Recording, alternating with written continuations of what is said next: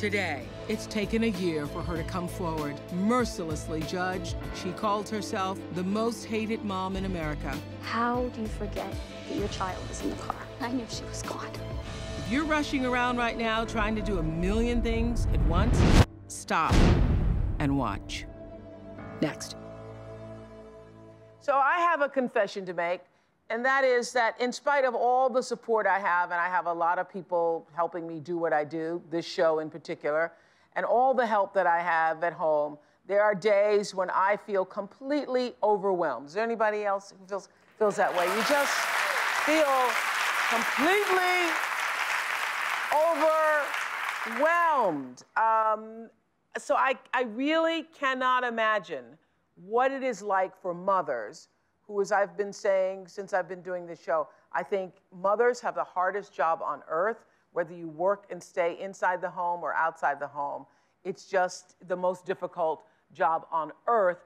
It's often not acknowledged. So the thought of not just taking care of myself, but also an entire family makes my brain want to implode sometimes. So really, I honor those of you who do this job well of raising your families. Today's show is for anybody who feels or has felt overwhelmed.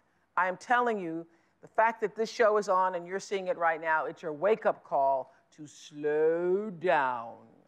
Because what happened to my guest today could so easily happen to any of you. Watch this. It was very hard trying to be the perfect mom and the perfect employee. I've said so many times I try to be everything to everybody.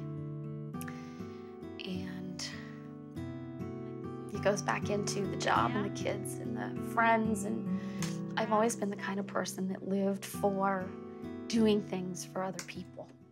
41-year-old Brenda Slaby says that being an assistant principal and mother of two was a constant challenge. Because I worked so hard,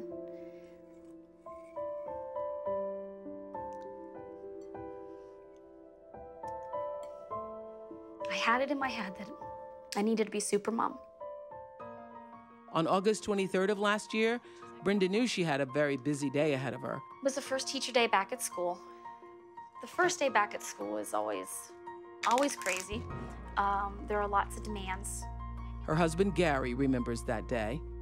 I knew she was racing around, and I could tell that, she was under pressure, but I didn't realize how much pressure she was under. It was really just a rush to get out the door. I got up early, got up at 5:30. That morning was not a normal routine morning. I had a dentist appointment, and I asked Brenda to take Cecilia.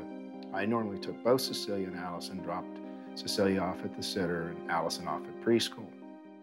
So Brenda broke her regular routine and took her 2-year-old Cecilia with her. Picked up Cecilia, she was always sleeping, put her in the car, left probably about 6 o'clock. I started to pull off towards the sitters and realized it was too soon. Since it was too early in the morning to drop Cecilia at daycare, Brenda decided to run a quick errand.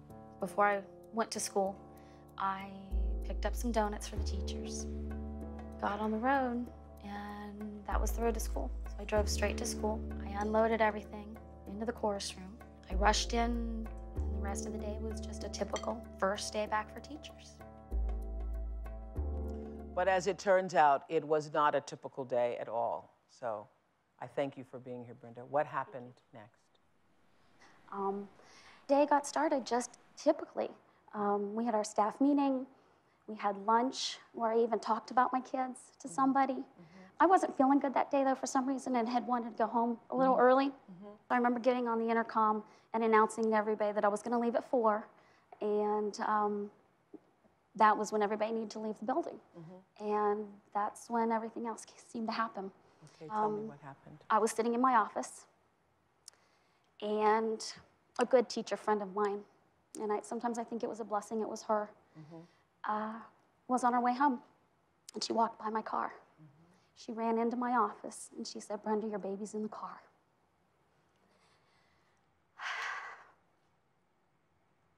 First thing out of her mouth was, "Did you go pick her up and leave her there while you were doing something else?"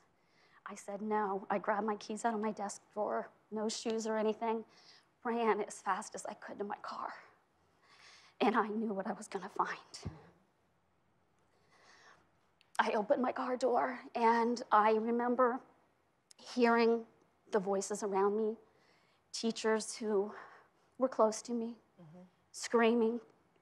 I grabbed Cecilia out of the car, and I remember feeling the car seat come with her, so I think I yanked her so hard to get her out. I took her, and I knew she was gone. As soon as I picked her up, I knew.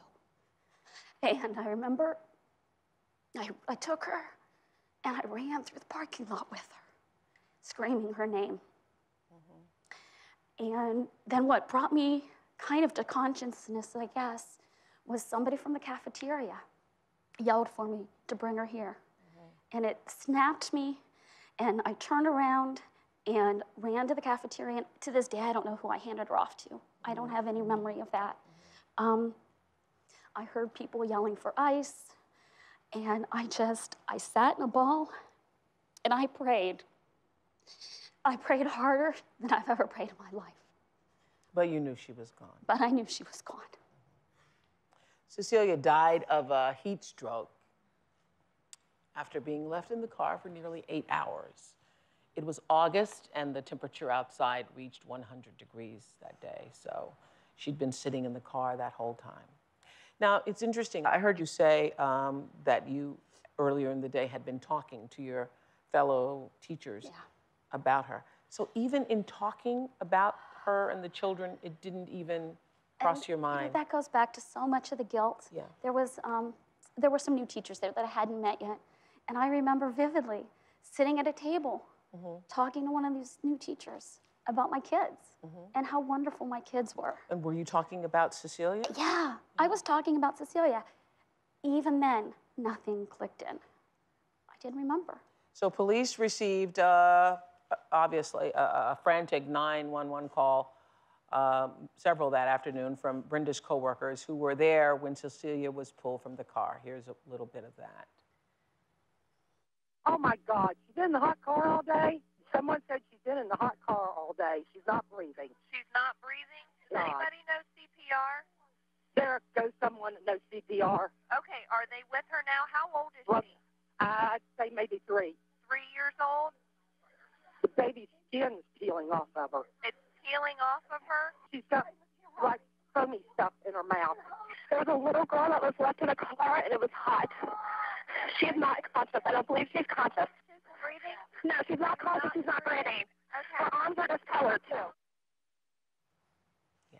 So you didn't know they were making those calls, obviously. I didn't. Today was the first time I heard that. And again, I recognized the voice of one of those teachers. And it was a blessing who was there. And that teacher, I know, has, along with a lot of other people, have changed dramatically the way they're living their lives and the way they're doing things. Yeah. Well, that is the point of this story. You know, it's really easy for everybody to stand in judgment and to say, oh my God, how could you possibly? And I would have to say that for the millions of you who, you know, are watching this, and all of us here in the studio, none of our voices saying, oh my God, how you could have done that, really measure up to your own saying, how could you have done that? There's nothing compared to being that mother who, you know, spent their life trying to protect their kids from all these evil things in the world and not being able to protect my daughter from myself, really, is what it feels like.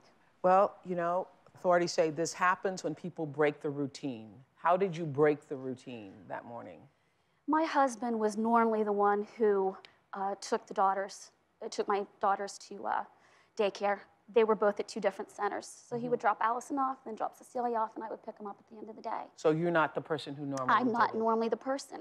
He had a dentist appointment that morning, asked me to take her, and I did. And that along with being the first day of school and so busy, once I got on that road, like I said, that was my path to go to school. Well, this year, 33 children have died of heat stroke after being left in cars. 33 children. Yeah. And so you're obviously not the only one. And everybody who is watching has, at some point, maybe not everybody, but been so busy that you ended up home and you didn't even know how you got home. You drove yourself there and you don't even know how that happened because you kind of go unconscious. That's what happened to you that morning with your child in the car. Exactly. It's the worst. It's like your brain just worked against you. You know, I had in my head where I needed to be. Yeah. And that's what I did. Yeah. And you were not in the moment, you were trying to get to the moment. I was trying to get to the moment. Yeah. My conversation with Brenda will continue. We'll be right back. How do you tell your husband? Coming up, Brenda's husband is here. I was just in shock. I didn't know what to do. Did you ever blame her? Did you ever say, how could you? We'll talk to him next.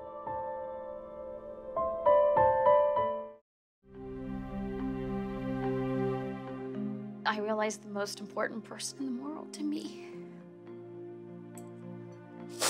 I lost out because I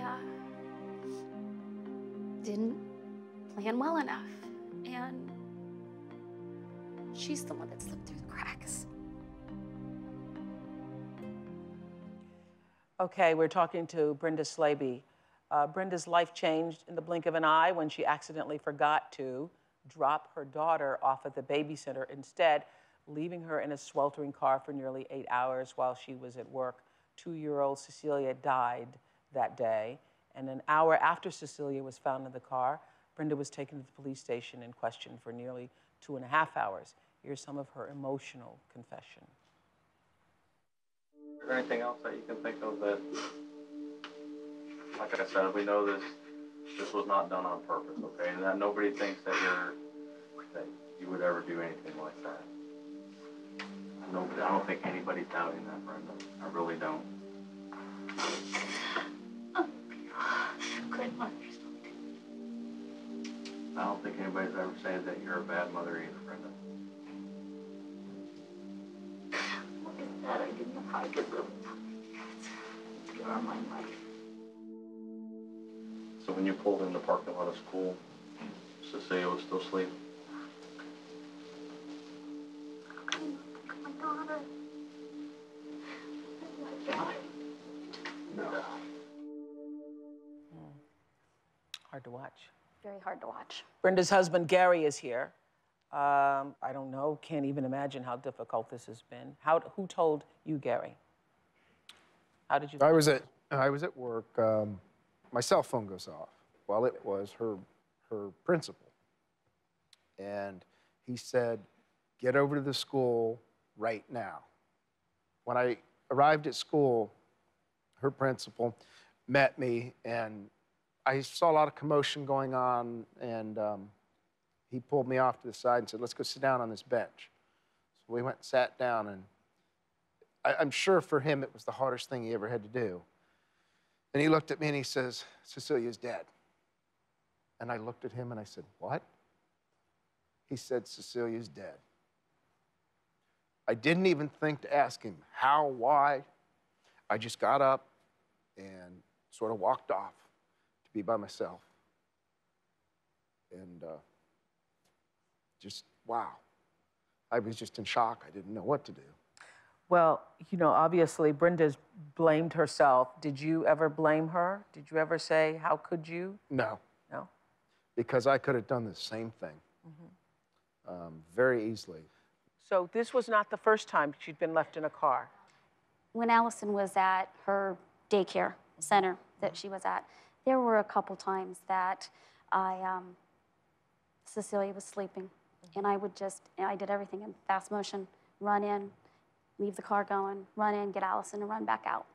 And I did that a couple times, but there's something completely different about that than what happened to Cecilia that day, because I was completely aware and doing that as quickly as I could versus the day we lost Cecilia and completely having no idea that she was there. Yeah.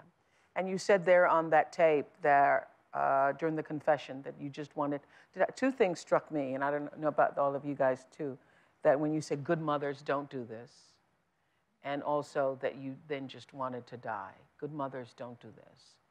So I suppose, you know, mothers have this idea, you all have this idea in your head about what the good mother is, and certainly leaving your child in the car doesn't fit that.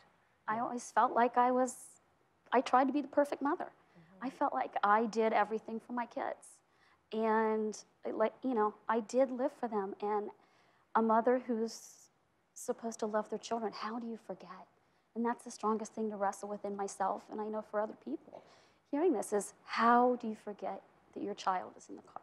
Okay, so the reason I was so interested in talking to you is because I think so many people have been in this position and have made mistakes, have had signs that they're making mistakes, but didn't use it as a wake-up call. And when I first heard this story, you know, my personal belief is that when somebody dies who you've loved and they've loved you, you now have an angel you know. I don't know if they're in heaven or where they are, but I just believe that the spirit moves on and lives on. And when I first heard this story, I said, oh, her daughter Cecilia gets to be an angel for everybody who hears this story. Because when you hear this story and recognize that this little baby's life was sacrificed, you know, in sacrifice so that we can get the message to slow down. Yes, correct. Slow down, you're doing too much. And that's how what helped me cope with all this was, you know, at the time, yes, I wanted to die, and I can't say, you know, through the progression, there are moments that you feel that because you just loved your daughter so much.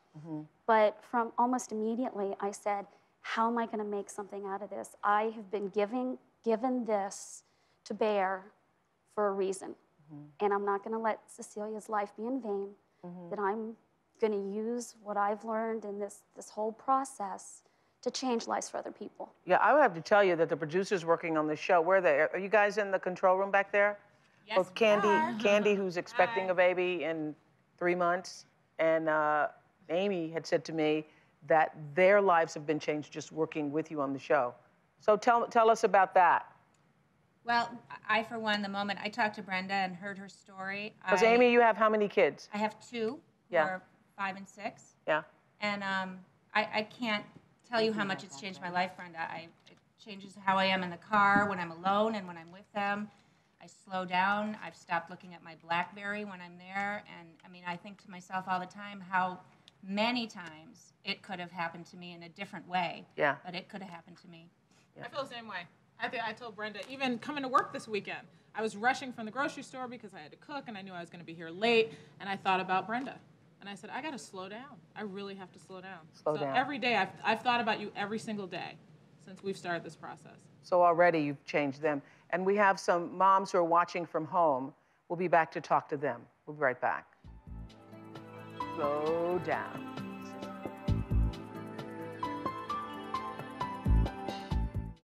Stand by Z. This ought to Z. Hi, I'm calling because I'm an overwhelmed mom. I question myself as a parent every single day. And the hardest part of it is that I don't feel like I'm getting the joy out of my children that I need to have. I had an experience recently where I discovered at 9 o'clock at night that I had left the fire on underneath the frying pan that I had used at noon. I have to do what I can to keep my kids safe. Finding out that I've done something really stupid that could have potentially put everybody's lives at risk, it's a big wake-up call. I am a mother, a college student, I work, I have 2 young kids at home, and just a few weeks ago, I threw laundry in the dryer, and when I went to go take the clothes out of the dryer to fold them, the kitten fell out of the dryer. I had killed my daughter's kitten. I feel terrible about it. It's just one of those things that as a mother, you get so overwhelmed and you can't concentrate. So we set up an anonymous phone line where moms could talk candidly about how overwhelmed they feel. And that's just some of what they were telling us. It is overwhelming. It is overwhelming. And we're living in a society that tells mothers in particular, that you have to be all things and have this perfect life. And Tiffany is a mother of 4, joining us from her living room in Louisville, Kentucky. So how do you relate to what you're hearing from Brenda here today, Tiff? I totally relate. I think about all of the mental Rolodexes that I constantly run through to try to get everything done, and tragic accidents have happened, and it's very easy that it could happen to anyone. How old are your kids? I have a stepson that is 20. I have 2 boys that are 10 and 8, a 3-year-old daughter, and a 2-year-old son. And a partridge in a pear tree. And a partridge in a pear tree. And toys in the living room, very nice. Yes. And so when you heard Brenda's story, did you think, you know, you understand how something like this can happen? Yes. You're running all of the time, and I have pulled out of the driveway. You get to the end of the driveway, you're doing a kid count, and you realize, oops, one's missing.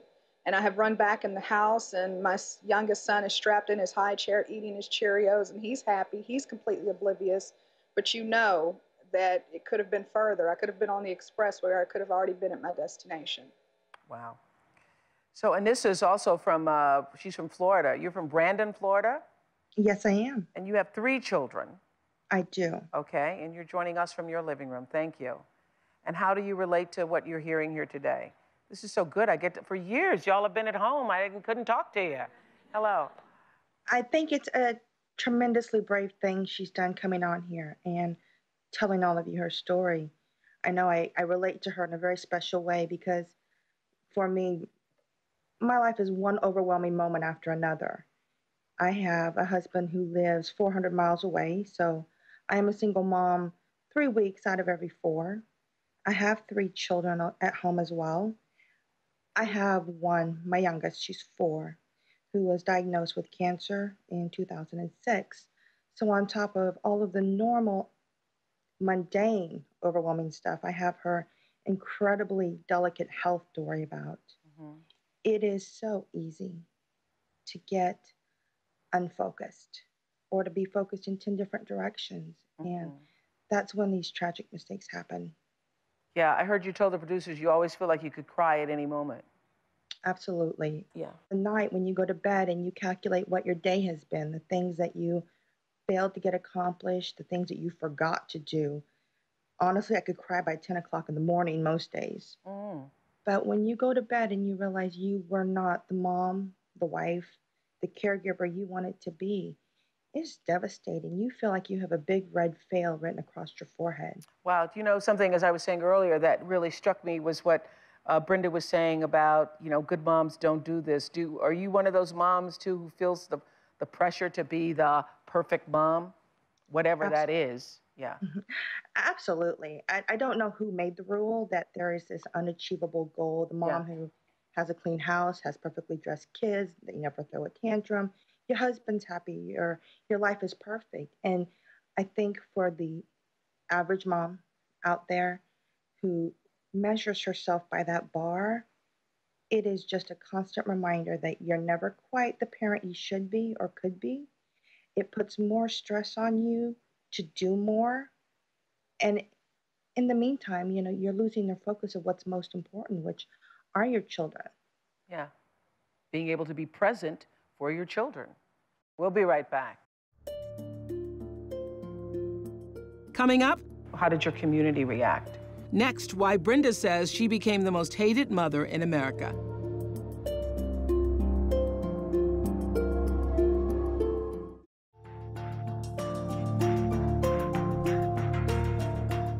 So, did you feel judged by other moms, and how did your community react? It was not a positive experience, to say the least. My community was an outrage. I went from being what I felt was a good role model for children and a good parent and a good administrator, good teacher, to being the most hated mom in America. That's what it felt like. And then I went from that, and my life was based around my job and my family. So I was the most hated mom, and then my staff and principal were wonderful after this happened. But the decision makers in the school district decided they wanted nothing to do with me. You were saying that you think about her every day because? I think about her every single... Because you'd followed this story? Yeah. I remember the first time I saw it, I was sitting in my living room with a friend of mine, and she was like, who does that? And I said, you, me. I left my kids in the garage once, just this summer. I needed to bring groceries in the house, and they had fallen asleep in the car, and they're 6 and 8. And they had fallen asleep, and I locked myself out of my car. And how'd you get the kids out of the car? I had an extra set of keys in the house, and I clammed my big butt in this little window about that big. And what a mother won't do for her children. And my feet were hanging because the window was high. So, and nothing else mattered. I didn't care who saw me or I didn't care how dirty I got, but I did stay calm. And my heart always went out to you. I prayed for you for a long time after that because I know what you must have been going through. So you relate? Oh, I completely Thank relate. you for sharing that. We'll be right back. We'll be right back. Coming up, I'll tell you about the day I reached my breaking point and what I did to slow down. Next.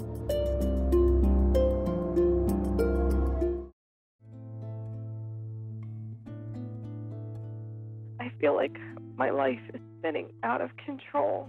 All I've ever wanted to do was to be a good mom. And I don't feel like I'm doing that. I feel like my children deserve better. Wow, we heard from so many of you moms who say you feel just like that. And Norman Fisher is a well-known Zen teacher who wrote a great article in last month's O magazine, which last month's O magazine was all about being overwhelmed when your life gets too busy for you. And he says there's an epidemic of people who are overwhelmed. He joins us via satellite from San Francisco. Hey, Norman, how are you? Hi, how you doing? I'm fine, thanks. I thought, well, my producer said, I said, oh, is Norman going to be in the studio? They said, no, he takes control of his life and he doesn't want to add another thing under his schedule. So we're going to be interviewing him from, yay for you. Yay for you. Why are so many people feeling overwhelmed? Not just moms. We understand why moms do feel overwhelmed because there's this, I loved when somebody said there's this rule, we don't know who wrote the book, that said the moms had to be perfect in all things to all people. But it's not just moms who are feeling so overwhelmed. Why are we? Well, we have more possibilities, more expectations. We can do more. So all of a sudden we expect that we ought to be doing more. We have, I think, listening to the program and hearing the kind of level of expectation of how all these moms feel like they've got to be the perfect mother, the perfect wife, put the perfect meal on the table. We have what it takes now to do all that, so we think we should, and this gets us overwhelmed. So what should we be doing? I mean, I thought that O article, first of all, thank you for doing that, was terrific. What are some of the things we should be doing if we're feeling overwhelmed, rushed? I wrote in the What I Know For Sure, which I do every month in the magazine, about being this way, and for myself, I just had to take a day. But I understand if you're a mother, you don't have a day to take. But I just had to take a day where I shut down the cell phones and said, nobody call me unless the house is on fire, you know? I think that the first thing we've got to do is recognize that, especially as mothers, but all of us, our state of mind and our attitude is our most precious gift that we give to each other. So how are we doing with our state of mind? How are we doing with our happiness? How are we doing with our attitude? And we don't think about this. We think about all the things we've got to be doing and all the ways we've got to be perfect. But every day we got to wake up and we got to say, how's my state of mind today? Am I losing ground? If I am, I better address that first because the rest of the stuff I do won't be worth anything if I'm harried and hassled and in a bad mood. And it has to do with telling yourself, I have got to take care of myself and I've got to make that a high priority. So yes, probably it's difficult to get that day that you had. I'm sure it was difficult for you to get it. Yes, it was. And also difficult for moms and other people to get it.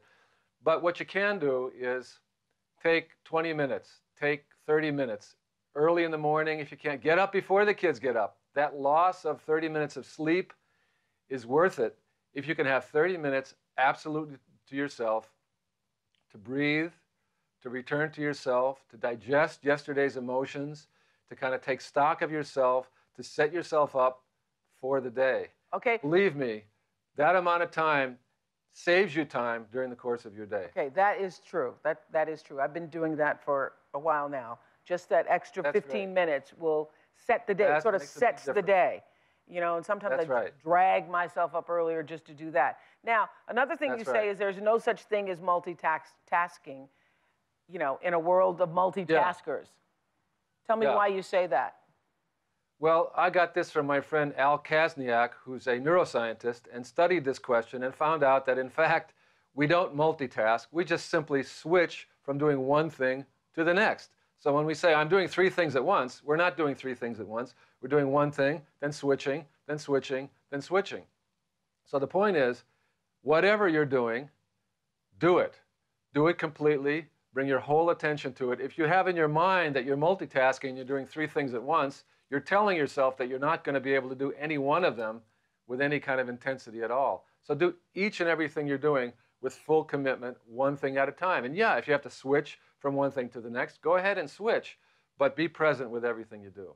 And for moms, you know, the presence of your child can be your #1 meditation object. Whenever your child is present, you should say, that's where my focus is going. My full attention, my full focus is going to be with the child. And that way you can use your being with the child to wake you up and bring you to presence. Yeah.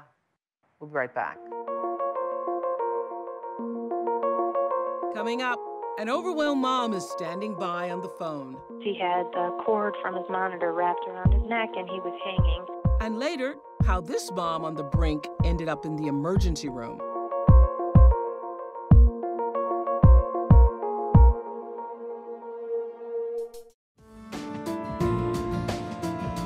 Listen to this confession we recently heard from a viewer at home. Listen to this. When my son was 9 months old, I put him down for a nap, and I heard him up there playing, and I was just really frustrated, like, please, please, please just go to sleep. And then I heard over the monitor a scratching sound, and I knew that that sound was not right, but I still didn't really want to go up there because I really needed a break. By the time I got up there, he was bright red in his face because he had the cord from his monitor wrapped around his neck and he was hanging from the cord.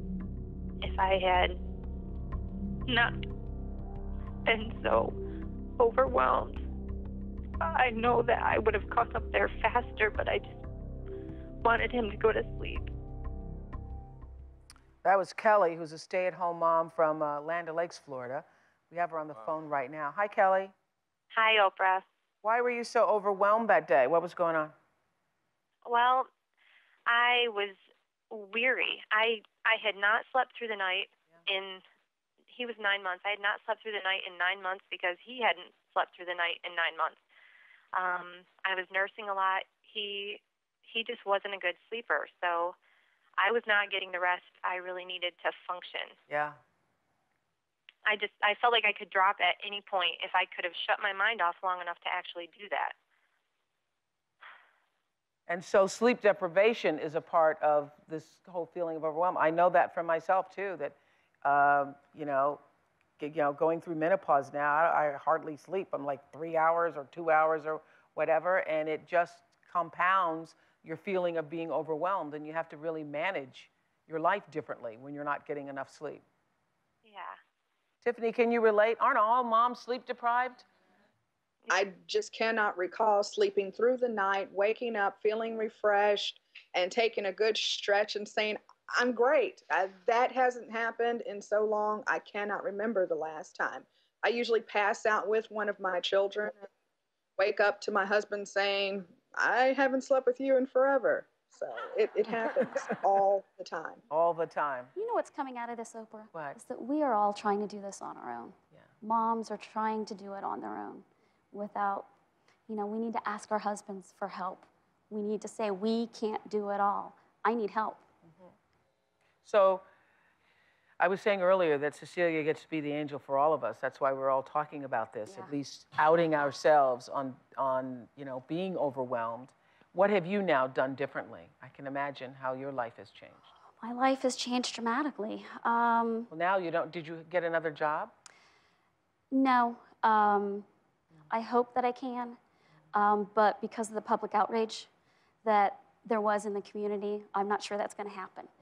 So in January, I enrolled in a program at a university in speech pathology, which it's the second master's program for me, and it'll allow me to get back into education if I can, but also work in maybe a clinic setting or a hospital setting to help children or adults. So I've done that. I am definitely slowing down. Something that was said is about being in the moment with your kids in the car. I just love taking Allison somewhere in the car and just talking to her. Tell me about your day. Tell me what you did at school. Just talk to me. And I love walking her to the bus and just taking the time to spend with her. And how's your marriage? Because a lot of marriages don't survive this kind of trauma. I'm not going to say it's easy. I'm not going to say it's easy because I think Gary has been wonderfully supportive and never doubted me for one day when he could have. But we both have the guilt of what could we have done? It's all the what ifs. What could we have done differently? What could have he done differently? What could have I done differently?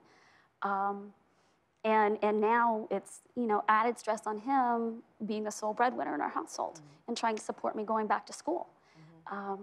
But we're going to make it through this no matter what. We're committed to that. Well, Kelly, we thank goodness your baby is fine, so thank you for calling us. We'll be right back. When we come back, she was trying to multitask during her baby's bath time. Her wake-up call is next.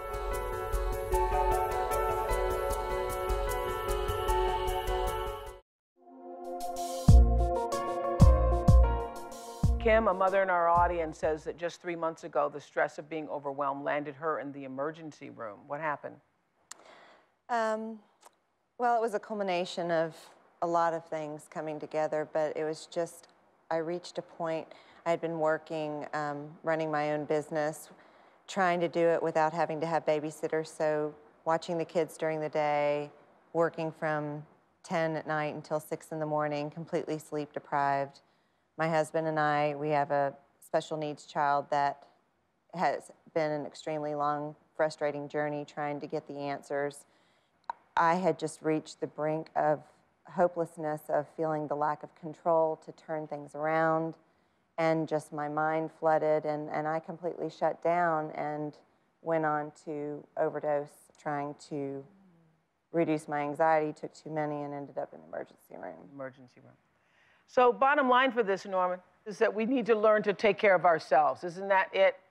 That's it. And when we see that we're losing ground, I couldn't agree more. We need to ask for help. And I can't believe that the husbands are not the first line of help. I mean, the husband should be sharing all these burdens exactly equally. It makes no sense to have a husband and not get any good out of him. So the husband should be sharing.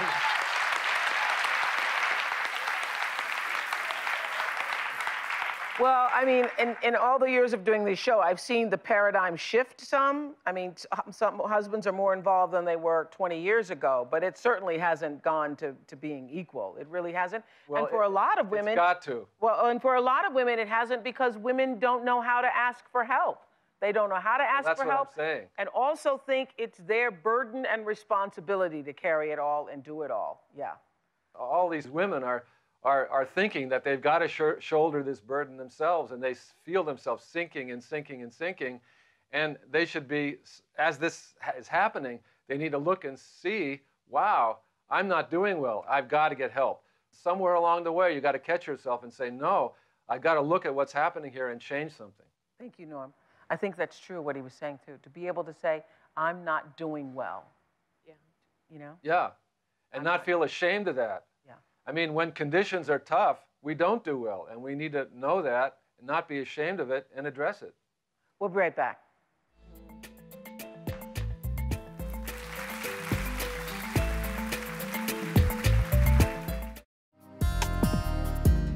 Katie, you're a stay-at-home mom?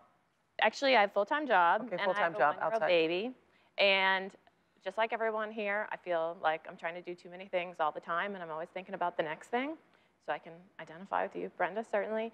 But I had him in the bathtub one day, and I was actually feeling like I was thinking about him, because I was looking at him thinking how cute he was, and he was having a good time in the bathtub. He was 6 months old. And I was also thinking if I could just get my BlackBerry, I could start reading my emails and start to prepare for my day. Now for me, like at that moment, an alarm went off in my head that was like, you need to concentrate on what's going on right here in the bathtub, not think about that. But I had the thought that was, this is how disasters happen. Right. That people are trying to do too many things at once.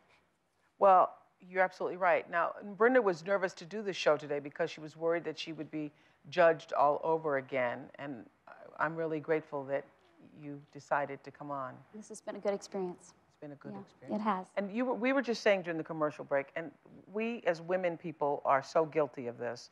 You know, I've never been a man, so I don't know. But if men do this, but we are so judgmental of each other and so quick to say what you should have been doing or should have done, when all of us have felt and are feeling the same things. Don't you feel that? Oh, absolutely. And we need each other.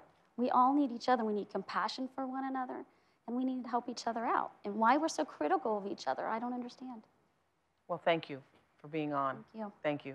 And thank you to our, hi, Tiff and Anissa, thank you so much. And Kelly, who called, thank you so much.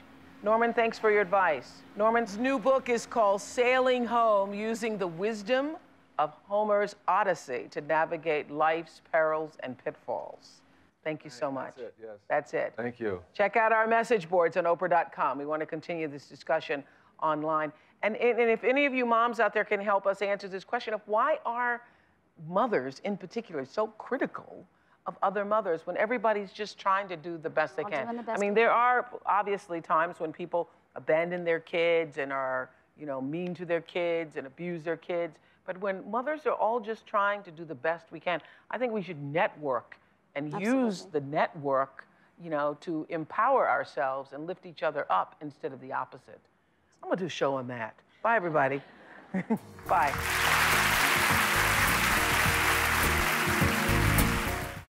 Hi, YouTubers. I'm excited to give you an update about our own YouTube channel. Now you can find new videos every day. They're the kind of videos that will make you look at life differently. They may even make you laugh a little bit. Subscribe to the OWN channel today, and we'll see you on YouTube.